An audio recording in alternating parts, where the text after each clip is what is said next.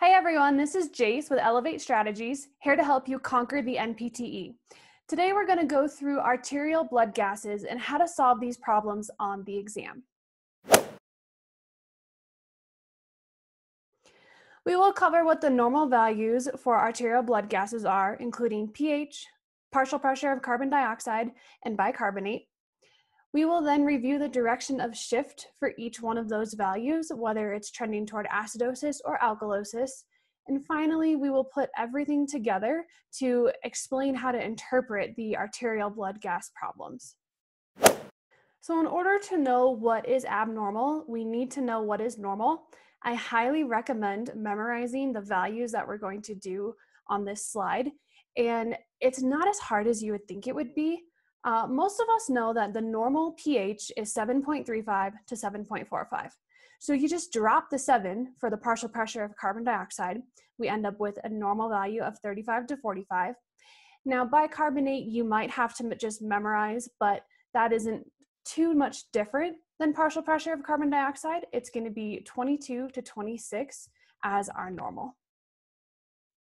So when we do not have normal values for these three measurements, we tend to see that a shift below the normal value trends toward acidosis or alkalosis, and a shift above the normal value trends the opposite way. But it's different for each one of these values, and that's what we're going to go through right now. So with pH, we know that anything normal is 7.35 to 7.45. So anything below 7.35 is going to be trending toward acidosis. Anything above 7.45 is going to be trending toward alkalosis. For our partial pressure of carbon dioxide, it is the exact opposite. Anything less than 35 is trending toward alkalosis. Anything more than 45 is trending toward acidosis. Finally, with bicarbonate, it switches back so that anything less than 22 trends towards acidosis, and anything more than 26 trends toward alkalosis. So it doesn't really matter what order you memorize these values in. I tend to do it this way in my head because for some reason, having them opposite of each other makes more sense to me, but do whatever works best for you, as long as you know the normal values and you know which direction we're trending toward if it's not normal.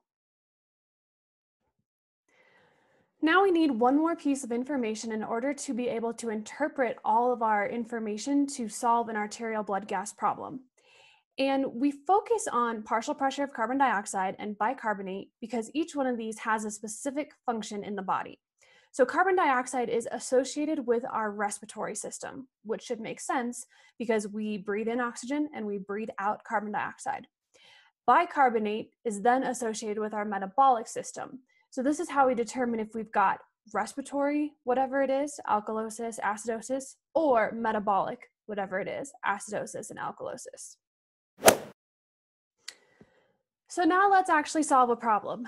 So we like to start with pH as this gives us a broad overview as to what's happening in our body. We see that the value here is 7.25. And if we remember, we said our normal was 7.35 to 7.45, so it's a little less than normal. And if you recall, that trends toward acidosis in this case. So we know that we have some sort of acidosis going on. We're about to figure out if it's respiratory or metabolic, but we know for sure that it's acidosis. The second value that we can look at is our partial pressure of carbon dioxide, and we see that it's 47.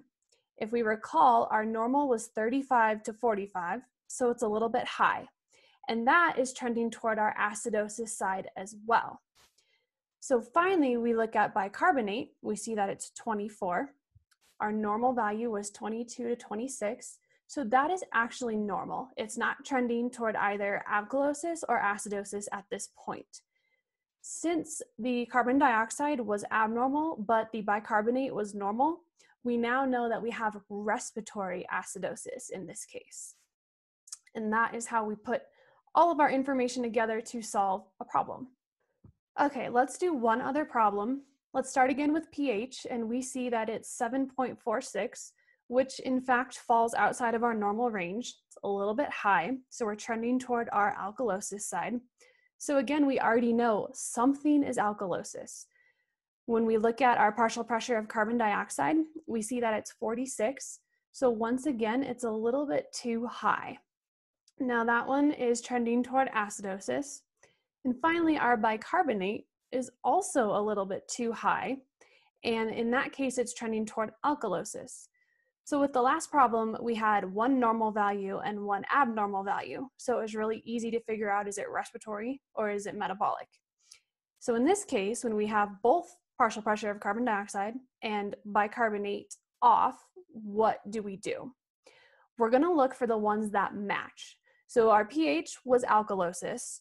The other one that trends toward alkalosis is going to be bicarbonate in this case. So therefore, we have metabolic alkalosis. And if you have two abnormal values, that's how you figure out whether it's respiratory or metabolic. The other question that I see a lot of times is about compensation. So our body is always trying to maintain homeostasis. It's always trying to make sure we're in a very narrow range of values. And when we trend toward either alkalosis or acidosis, our body is very smart and it's going to try to kick in and change that for us so that we end up with a normal pH. pH is probably the most important value, and if that is thrown off, our bodies have a lot of problems. So there are a couple of ways that we can tell if compensation is occurring. And one is that we're going to see that the pH is normal, even if partial pressure of carbon dioxide or bicarbonate is not normal. So let's do an example. Here our pH is 7.42, and we said that the normal is 7.35 to 7.45. So it's in a normal range. And that tells us that it's in compensation. So if it's in the normal range, how do we know, is it alkalosis, is it acidosis, and make that determination? Well, even though we have a range of normal, the exact midpoint of normal is 7.40. So if anything is less than 7.40, it's still trending toward acidosis. If anything is more than 7.40, it's still trending toward alkalosis. And that includes the normal range of 7.35 to 7.45. So our 7.42 tips us toward the alkalosis side. So we have something alkalosis at the moment. So if we look at the partial pressure of carbon dioxide, it's 24, which is too little. So that is going to be trending toward our alkalosis side as well. And that already tells us that we have respiratory alkalosis, since those two match up. The pH is trending toward alkalosis, and the partial pressure of carbon dioxide is trending toward alkalosis. Our bicarbonate is also off. It's too little. It's less than 22, but that was trending toward acidosis, so it doesn't match with our pH. So there's an example of, if you do have a normal pH, you can still solve the problem. So as we just saw, the second way that we can tell if compensation is occurring is both the partial pressure of carbon dioxide and bicarbonate values are going to show up as abnormal.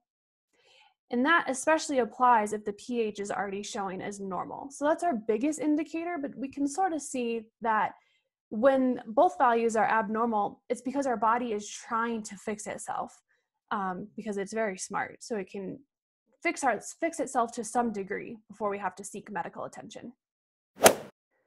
All right, that is all for today. Thank you for joining me. Check out the links below for some more problems for interpreting and solving arterial blood gases. Also, there is a link to our website for other NPTE problems on varying topics. And if there are any questions, feel free to send an email, also provided in the link below. See you next time. Happy studying.